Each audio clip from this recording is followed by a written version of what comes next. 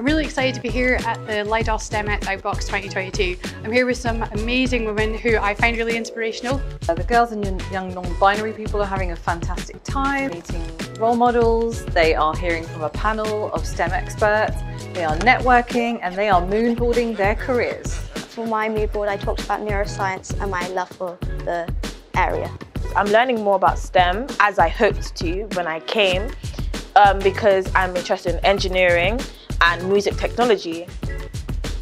You need to be curious, because if you're curious then you want to find out, and you want to find out more and more and more, and that will lead to a bigger bag of knowledge, which means you then have the confidence to make choices. Ellie and I also ran a session on the introduction to artificial intelligence and machine learning.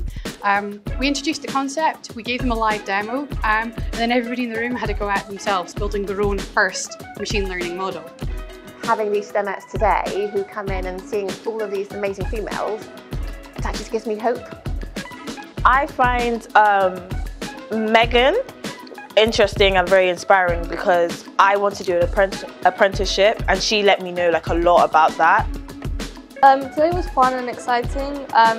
My favourite panellist was Kelly. I really love her job.